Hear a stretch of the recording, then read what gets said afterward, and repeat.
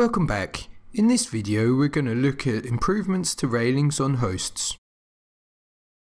In 2017 we gained the ability to attach railings to sloping floors and walls. This is an example of a railing on a floor. Now in 2018 we can now host railings on topo surfaces.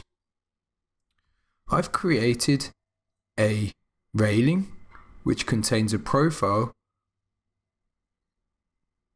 The profile is shaped like a curbstone.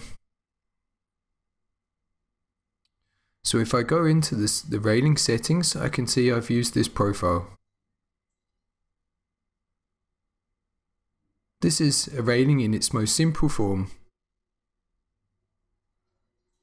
I'm going to use pick line and then pick host. I'm going to choose the host, which is going to be the topo surface, or it could be the floor. In this case I'm going to use the topo surface, and I'm going to pick the edge of this paving. I'm going to tap into it.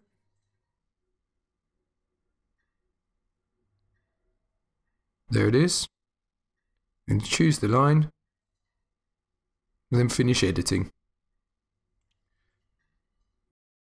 Now I've created a curbstone that follows the path and the topography.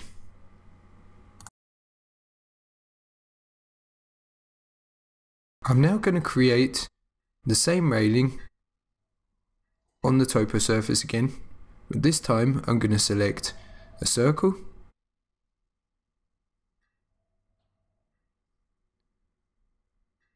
now the railing, or in this case the curbstone, is hosted on the topography. I could imagine many practical applications for this, one being fencing.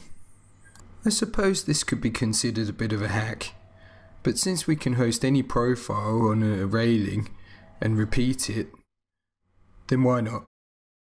So once again, thanks for your time, and I'll see you in the next one.